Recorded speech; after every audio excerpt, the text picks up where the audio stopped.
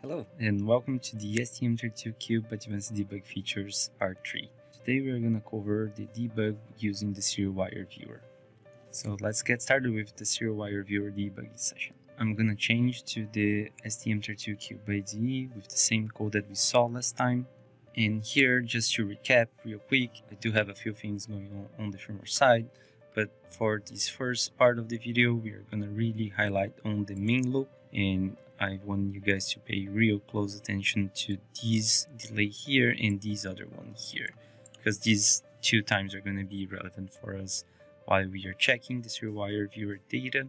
So we do have one delay that's changing every 500 milliseconds, seconds delay that's changing the variable loop throughout the code. I've highlighted so it's easier to see all the times that the loop is being changed. And also for the data, we have it being written every once in a while. So the loop is actually being read and write from time to time, and our data variable is just being written upon. So without further ado, let's enter in our debug session. Now that the perspective has changed, we are in our debug session, and I do want to use the serial wire viewer. The very first thing that I need to do is go to Window, Show View, Serial Wire Viewer, and select which one of the views I want to start. So the very first one will be the serial wire viewer data trace. So I'm going to start with that one. Let me just give more room so we can check the entirety of the tab. And as we can see right now, there's nothing on the watch list, there's nothing on the history, the code has not been started. And the very first thing that I want to do is actually go to the configure trace, and this window will show to us. This window, just to highlight all the parts of it, will give you the information of the clock settings. You can see here the 84 MHz. It's also going to show which trace events we are monitoring. There are a few options for us here. It shows also the periodicity that we can monitor. It's either using PC sampling or timestamp. In this particular case, I'm going to use the timestamps with the prescaler set to 1. So here we have the data trace, and as you can see, there are up to 4 different variables that we can do the trace. And I've already added the first two, the two global ones that we have, the loop and data. And even though the loop is actually going to be a read and write access, for this part of the example and demonstration, I'm just interested on the write times, and the same will go for the data. So every time there is a write action on any of those two variables, we're going to have the information being printed out for us.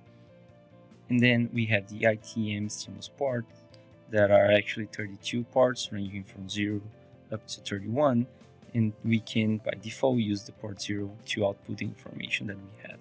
So now that this is already set, I can hit OK. It's very crucial to first start the trace to then start the programming, otherwise the window will not load properly with the information. Now that we started the code, we can actually see the information on both variables being changed, and we can see that each and every action that is a write, the stimulus is outputting the information for us on the trace view. So let me just pause here real quick so we can actually see the amount of time that was spent throughout one of those two actions right here. And we can see here it's very clear that from the first time it was acted to the second and third and so on and so forth, we are seeing that around 550 milliseconds delay playing along, which matches to our code execution in the main loop. So if you guys recall, there were 2 HAL delays here and the other one is here, plus the time to execute the code itself. So this information is actually a pretty accurate measurement of time span. Now let's say that I want to also add this graph information being plotted with the actual data that I'm acquiring. So I'm no longer interested in the value that I'm fetching information, but the actual plot of this data throughout the time. So what I can do here is go to Window, Show View, Serial Wire Viewer, and then go to the Data Trace Time Graph.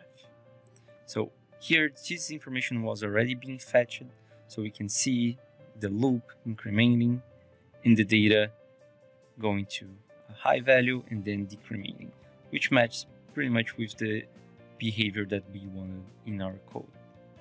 So if I just continue logging that, we can see that as the time goes by, the information is going back and forth. And we do have two different scales. The scales are matching the colors for the variables. So if I just let the code run for a little bit, I'm gonna fast forward the video right now so you guys can actually see the code performing in its entirety, and it's a pretty good feel.